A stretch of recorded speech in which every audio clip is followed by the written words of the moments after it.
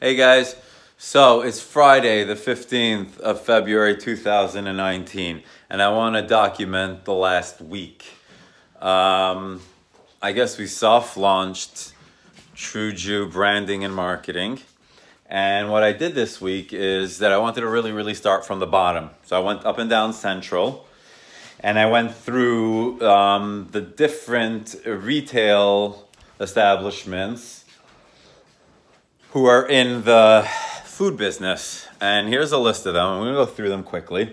Meisner's, Sunflower Cafe, Upper Crust, O Nuts, The Suitery, Juice by Julie, David's Pizza, Mike's Burger, and 50/50. So these people I scouted out. They kind of had something that I liked about them because there are a lot more stores on Central. I chose these and I went into them and I was successful in talking to the right person in most cases. And I basically let them know that my skill set, and I let them know that I'm willing to start from wherever they need to get my way in, because I realized that despite the fact that I do think that I have certain talents and skills, no one's really looking to partner up with someone who's starting from scratch. So anybody out there who's interested in doing what I'm doing, you can do it just like I'm doing it. And what I've realized is that my one biggest advantage, and the one real advantage I have over anybody else, and anybody can find this advantage, is that when I walk into a room, I don't think anybody's better than me there. Now, it wasn't that way a year ago. However, I started going into rooms and just learning.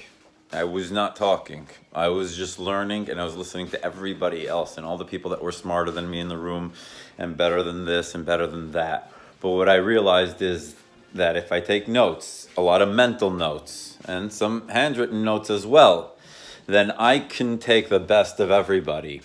And if you're committed to hard work and effort and you combined it with taking a little bit from everybody, you will do well. And right now, society might say, hey, whereas his millions, he doesn't have the money to be saying he's doing well. But I can assure you that I'm doing as well as I ever will do. I don't think money is a barometer to judge somebody. However, society likes to use that barometer and use that stick on people. But the true way to judge somebody is remove all that money from them and then look at them. Do you want to be their friend?